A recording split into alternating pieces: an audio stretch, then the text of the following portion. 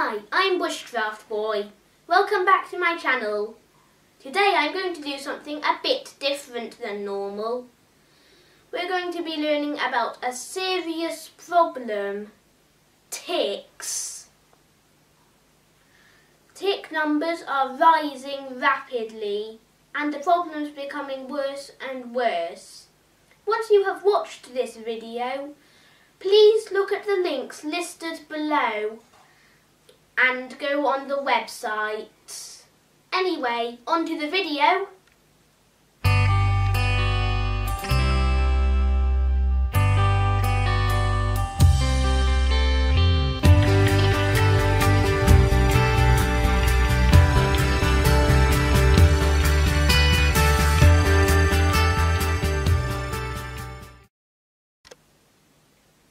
Welcome back to my video about ticks. Underneath you will find a whole load of links for official websites with good tick advice. I am making this video because there is so much bad advice about ticks. But don't take my word for it, don't take anyone's. I'm only 9, I'm not a doctor. When the video has finished, please look at the website. Anyway, today you will be learning about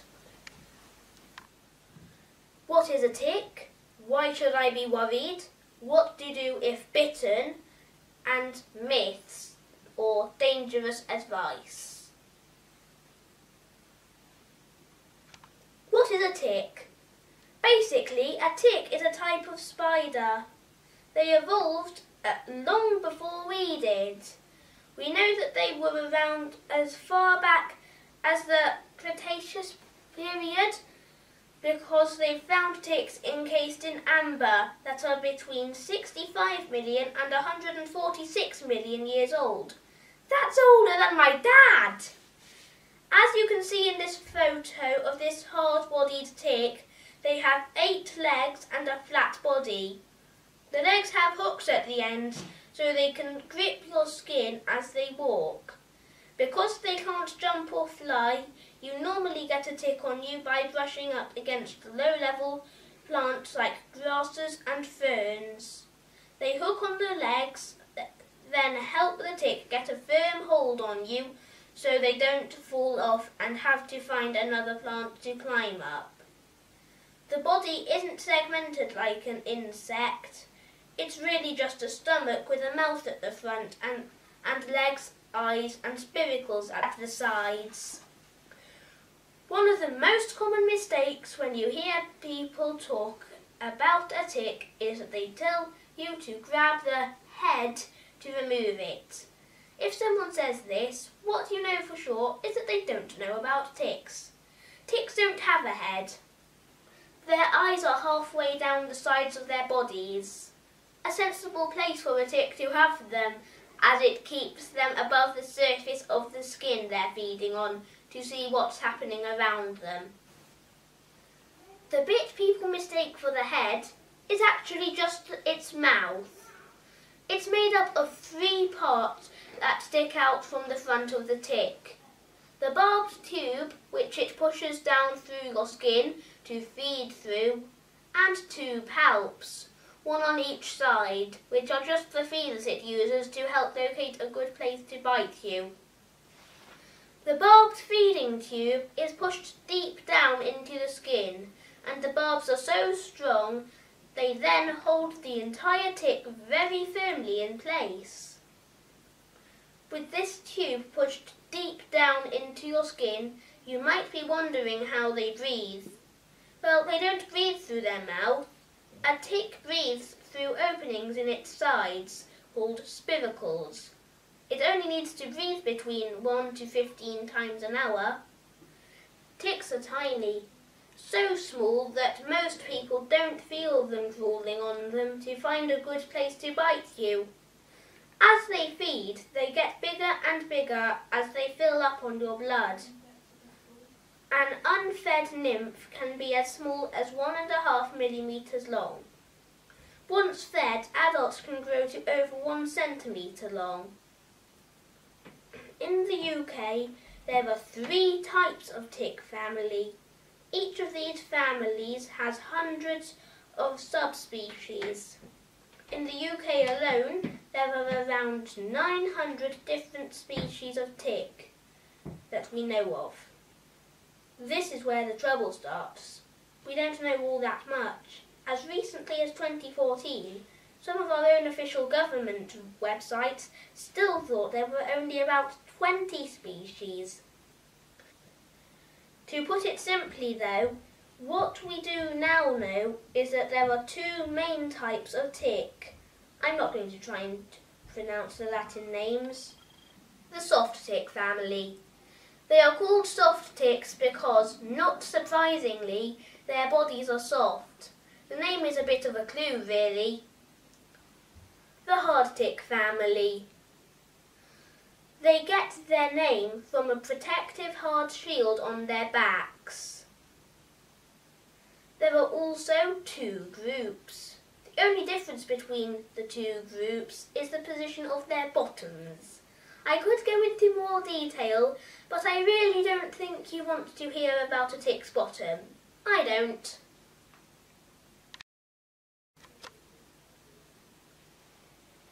Why should I be worried? Ticks feed on blood, usually animal blood, but if a person walks past, they're not fussy, and some are just as happy to feed on us.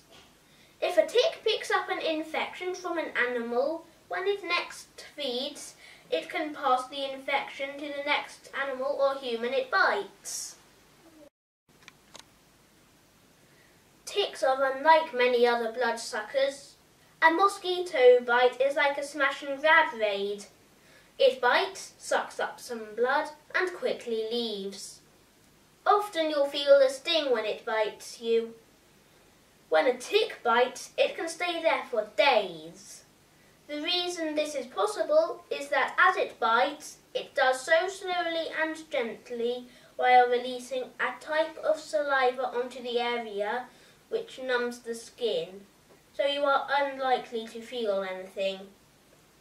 Because it is looking to stay attached for a few days, it needs to attach itself very firmly so that it can't be easily dislodged.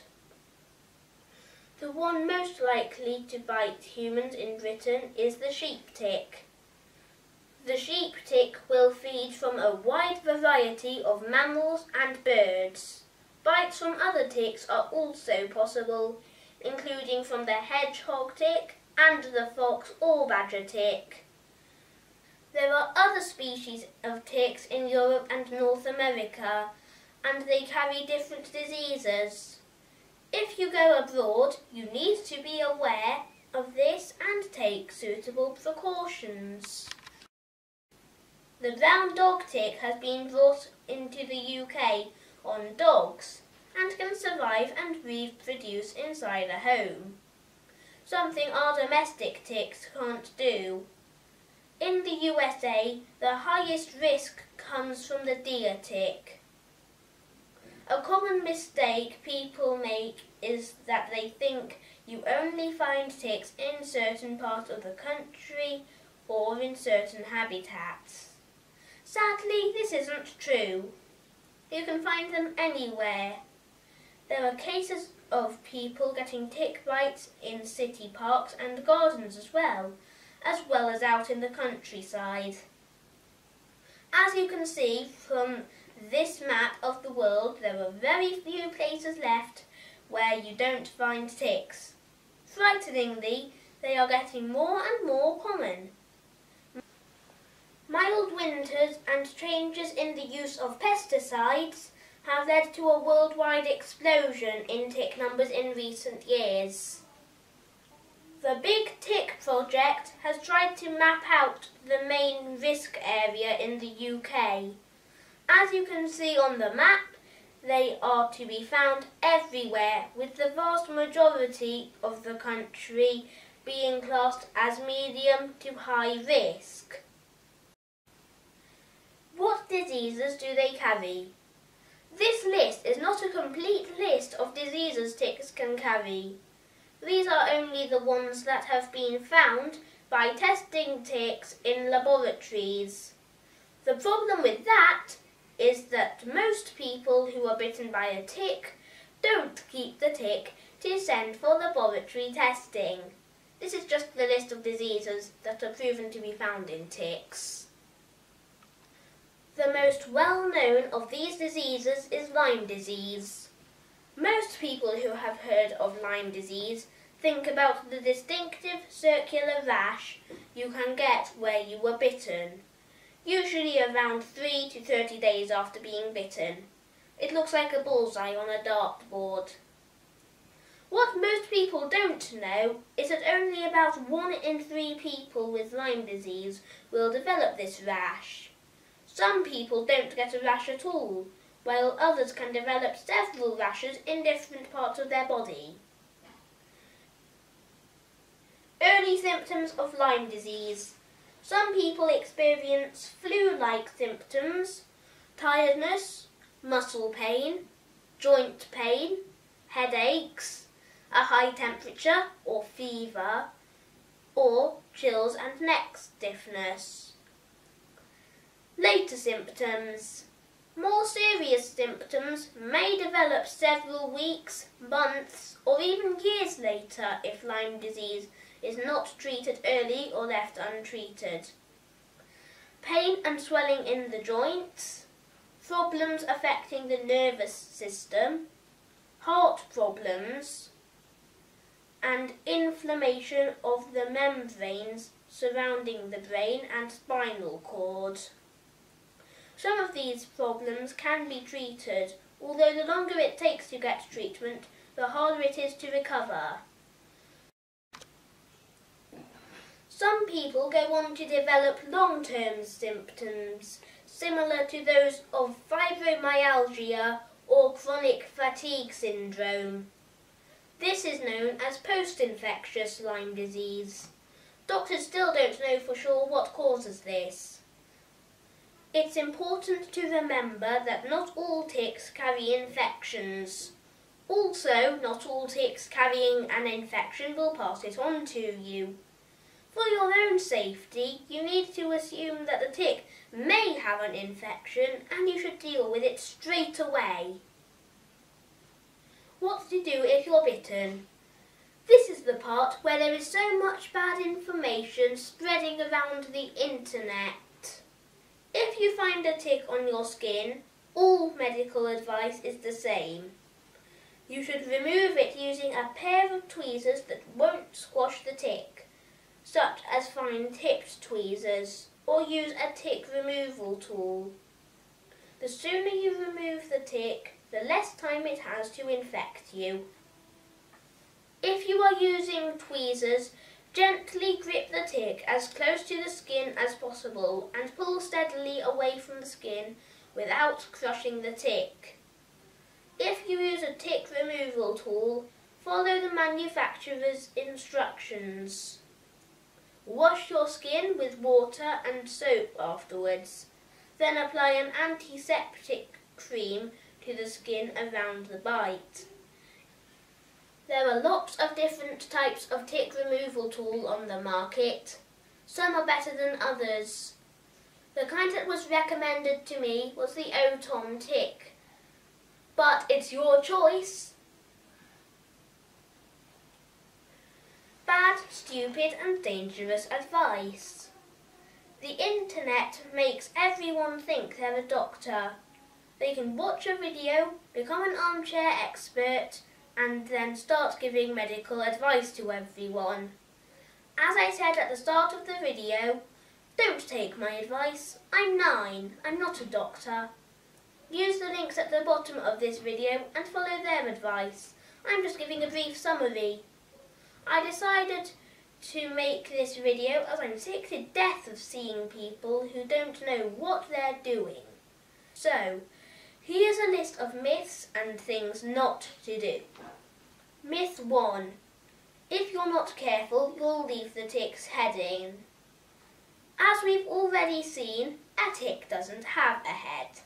So, if someone tells you to grab its head, you know they don't know what they're talking about.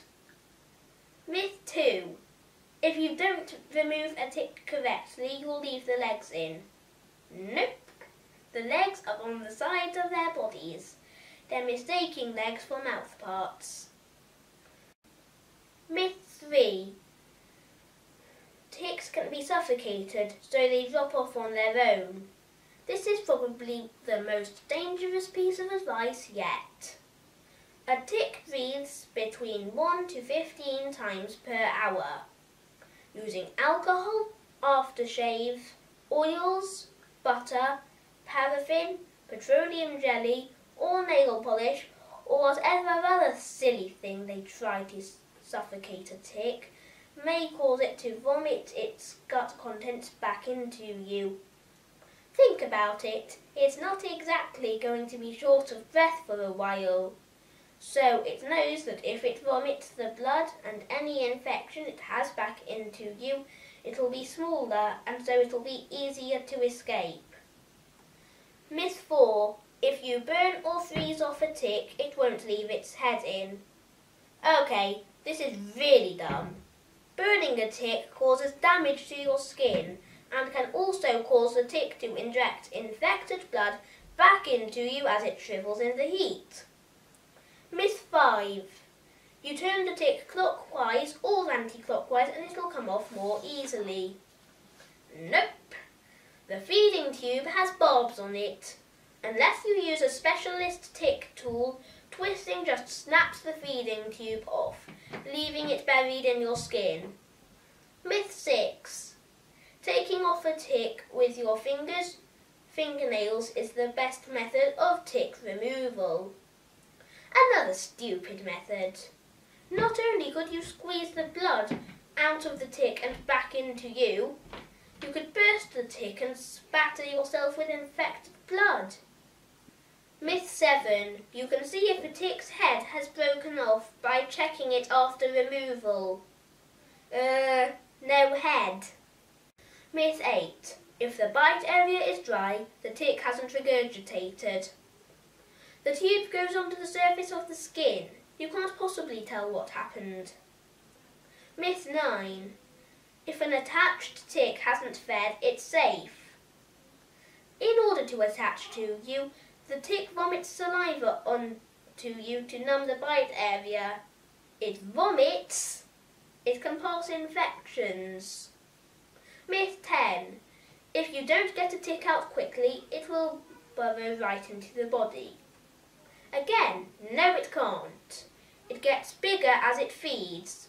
Some females can be 11 to 15 times their original size after feeding. They need to take heavy machinery with them to make a hole that big.